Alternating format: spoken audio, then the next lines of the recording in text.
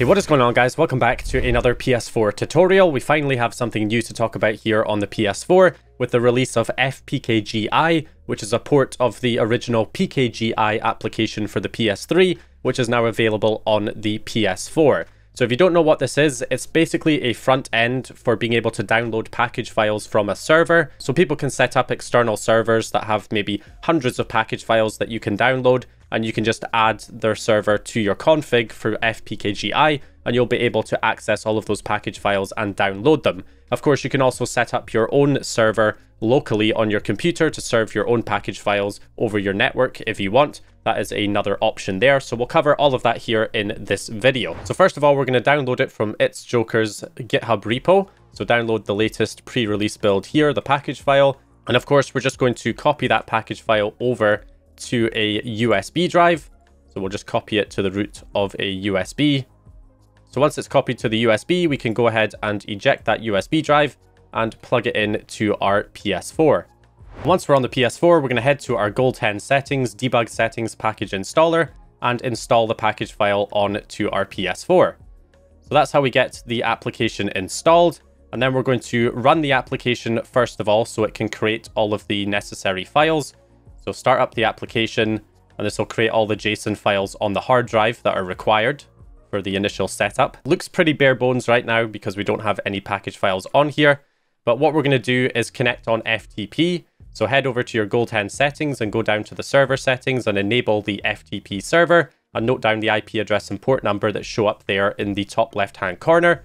From there, we're going to switch back over to our computer once more and get things set up on the computer. So I'm going to use FileZilla as my FTP client because we want to connect on FTP. So enter the IP address of the PS4 in the host box and 2121 as the port number, and click connect to connect to Gold 10 FTP. Then we're going to head into the data folder and then the FPKGi folder.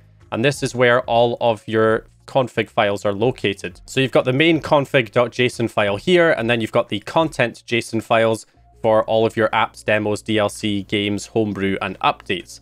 So what might happen is you might get a server that just gives you those files. Like in this case, it gives you, apps, demos, games, and all of that. And you would just copy these in here and replace the original ones with the ones from the server, which will have all of the apps listed. Now, this, in my opinion, is not the best way to have a server set up like this, because that means that every time new package files get added and new JSON files are generated, you have to manually connect with FTP and swap the JSON files out with the updated ones that contain more packages every single time there's an update, which is obviously not particularly useful. So I think the better way to do it is to actually edit the config.json file itself. If we copy this out to our computer and open this JSON file up, I'm just using VS Code, but obviously there are lighter weight text editors available.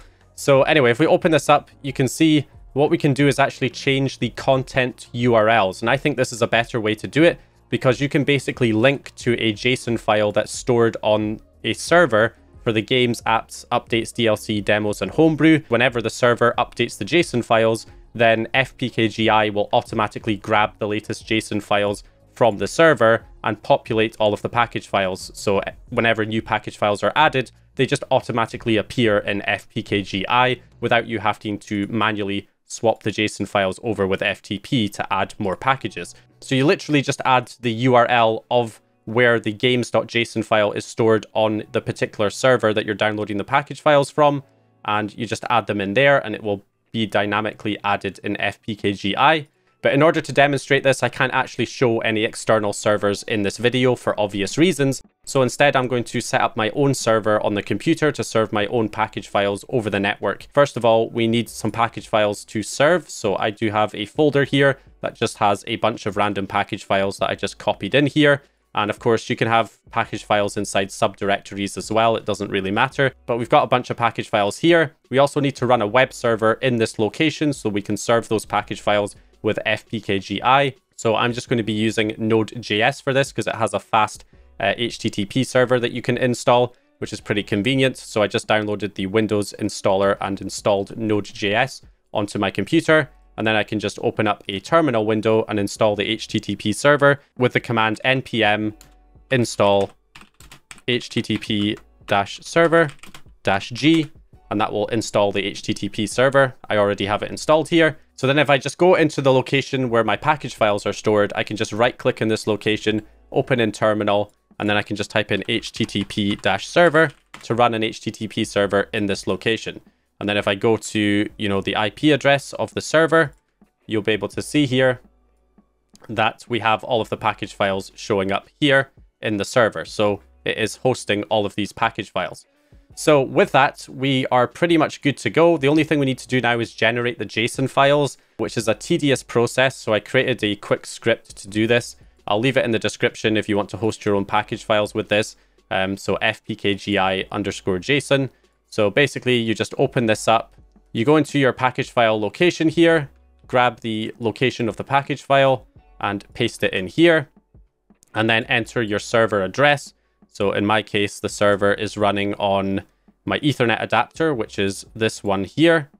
So 192.168.137.1:8080. So I'll enter that in as the server. And then we can click create JSON, and that will create all of the JSON files for all of the package files it finds in this location and link them to the server address here as well. So that is done. So now if we go back into the package files folder and hit refresh, you can see it's got all the icons generated and it's got all of the JSON files generated as well here. As you can see, for the games are all generated right here. So if I refresh on the server, that now includes all of these files, we can see we've got our games.json file that is right here, and I can just copy the link to the games.json file, and we can start populating our config file with those addresses. So our games.json file, we'll add it in here. And again, same thing with all of the rest of these. This will just grab all of these files from the server. And that way, whenever we update the JSON files, we don't have to manually copy them over with FTP. It will just grab the latest ones from the server. So we can go ahead and hit save there, and we should be all set. So now all I have to do is copy this one JSON file over, and everything should be all set and ready to go. And that is it. We are all good. So now we just switch back over to our PS4. We need to close out of PKGi and relaunch it again because it needs to, I guess, be relaunched in order to properly refresh the main config file. But once that's done, we should be good to go here. No package files showing up yet. But if we press triangle and scroll down to the option here to populate via web and press X and then triangle to close, you can see all of the games now properly show up. And now I can just press square on the game and it shows up. We get the image file, says the title ID, the region, package version, required firmware I just set to null because I wasn't able to pull that data. Same with the release date. They all say 11/15/2024, just in this particular case. But yeah, as you can see, we can select it. And if we want to download something and install it, let's install Minecraft. We'll just press X and it will start downloading the package file onto your PS4. So there we go. And it literally only takes a few seconds. I am on a wired connection, so this is about as best a speed as you can realistically expect here. So there we go. That is now downloaded, and then it should say that it has installed. There we go, ready to use. And there it is. Minecraft has been successfully installed.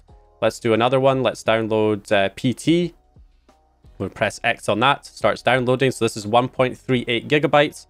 Again, on a wired connection, as fast as you can possibly expect here. And as you can see, it doesn't take particularly too long to do, almost 1.4 gigabytes there, just a few seconds. And we are now finished downloading. And once it's finished downloading, it will start installing it automatically. And there it goes. We've got the different categories. So when I press R1, I can switch to apps. I can switch to updates. So I can install game updates here. As you can see, there's Elden Ring version 1.20. We've got, Resident Evil version 1.11. And then also we've got a bunch of DLC as well. Fallout 4, Far Harbor. So we've got all of those DLCs showing up in the DLC section. Now, to show you why this method, in my opinion, is superior, again, if we want to update and add more package files to the server here. So I do have Bloodborne with the 1.09 update. So I will cut Bloodborne out of here and paste it into our package location where the server is running. And then all I have to do is regenerate the JSON files again to include the new package files that I just added for Bloodborne.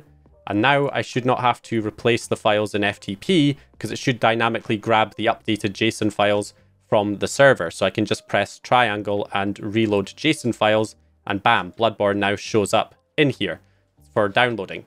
And again, you can see how this would be useful for an external server because they just update their JSON files whenever they add new package files. Those new package files will automatically be updated and will appear in your FPKGi application. Now, another thing you can do is add background images. So I've got a few background images to test here. I'll just throw them into the packages folder so that they're being hosted on the server itself. If we refresh here, you can see we've got a background image here, for instance. And all you have to do really is just, again, edit your config.json file here and add the URL here into the background URI.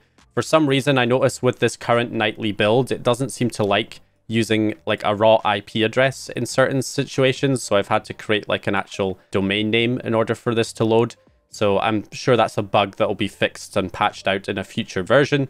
But anyway, I had to do that to get the background image to load. I'd also recommend the populate via web, setting that to true. That way, whenever you open the application, it will automatically try and grab the JSON files here from the web instead of the local ones. So I would also recommend doing that if you're using this setup. But anyway, with that over here, we can just go ahead and copy the config file back over. And that should be it. So we should have access to those background images too. So let's go ahead and just hop back on here. And yep, there we go. As you can see, we have got our background image successfully loaded here, which is pretty awesome. And if I want to change that as well, I can just press triangle and then scroll down to, I think, change background. And then I could change this to maybe background image 1.png. And then boom, it changes to the other background image. I think that one's actually better because you can more easily see the text on a dark background, which is a little bit better than the previous one. You can also change the save path, which is the download location, I guess, where the package files are downloaded to. So you can also change that. You can also change the install once done if you want to just download the package files but not install them, which would be a little bit strange, but that's another option. Delete after install as well is something you probably want to have enabled so that it will delete the original package file once it's finished installing it, so that you don't have two copies essentially on your console at the same time. You can also, like, you know, filter for region, content, size, name, title ID, all of those filtering options in there as well. There's also an option to switch from direct download to back download, so it will download the package files in the background, which will allow you to keep using the application while it's downloading, whereas with direct download, it gives you the little window that shows the download stats, but with back download, you won't have any of that. You can keep using the application and browse your packages while it is downloading a package in the background.